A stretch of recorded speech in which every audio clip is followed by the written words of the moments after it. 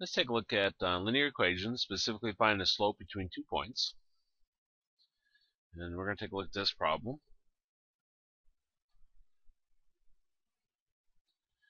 We got 8, 2,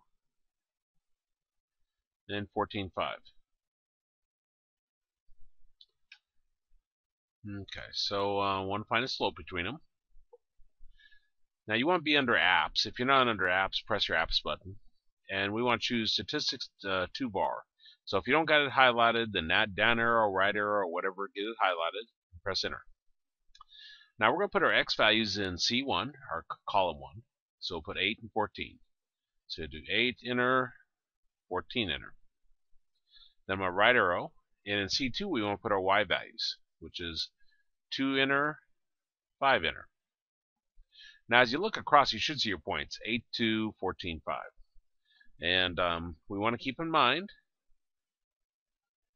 in C1 we put our x values, and in C2 we put our y values. Well, if I come over here to symbol, click symbol, you see it says C1, C2, it says linear, and down here you see it's already calculated our regression equation, which if you're statistics you know what that means, but in algebra the regression equation when you're dealing with 2 points is the same as your slope-intercept form. So it's telling us that our slope-intercept form is y is equal to 0.5 x minus 2. Now all we're wanting is the slope. So we're wanting the number that's in front of our x. We'll come back to that. If you come here and you change something by accident, maybe you didn't say linear, so you come here and you do this drop down, and maybe it says exponential, I don't know. And then you do drop down, you change it back to linear. Notice how it just has m, x, and b here. M is your slope, and b is your y-intercept. If you simply go to your plot, and then immediately go back to your symbol, you'll see it automatically recalculated. So if you make any kind of changes like that, that's a very easy way to get it to recalculate. Okay, we want to change it to a fraction. I know 0.5 is real simple. You can probably just look at it and see what to change it to. But let's see how to do it on the calculator. Notice symbolic view, we have S1 right here. So keep that in mind, S1. Where we want to press the home, choose vars, and we want to choose statistics 2 var, so there's a 1 next to it, so press 1 for statistics 2 var. We want to choose symbolic, and there's a 2 next to it, so we press 2 for symbolic. And then you see S1 through S5. Well, S1 is what we just worked with. So I press 1, and it comes up with S1. And then if I press enter, it gives us this. Now if I press my fraction button, you see it changes it to what the fraction is.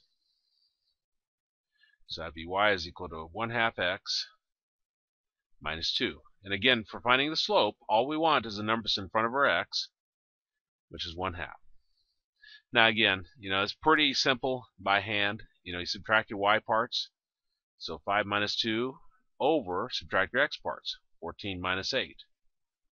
So that gives us 3 over 6, which then reduces to 1/2. But that's how you can find a slope on HP Prime graphing calculator. Let me show something a little bit harder than 1/2. Let me come back to my number and change this to something weird. I don't know, 18. Press enter. And now I want to go back to my symbol. And you see it still has my old value here, 0.5 times x minus 2.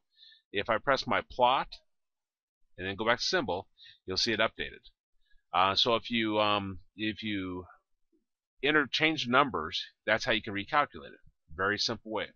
There's probably other ways to do it. I'm definitely not an expert on HP Prime. What I teach in the classroom is a T83, T84 calculator.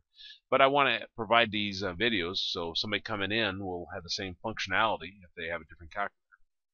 Okay, now that's a little bit harder, though I meant for it to be a little bit harder than that, but 0.75, we can see what that is fraction-wise. But it is an S1 right now. So I go home, press the home here. If I do my vars, choose 1 for statistics 2 var, choose 2 for symbolic, And if I choose 1 for S1 and press enter, see we can see that, and then we press our fraction button, and we see it's y is equal to negative 3/4 x plus 31/2. If I press my fraction again, you can see it changes it to mixed number form. So instead of 31/2, we have 15.5. Anyway, that's how you find the slope on a HP prime graphing calculator.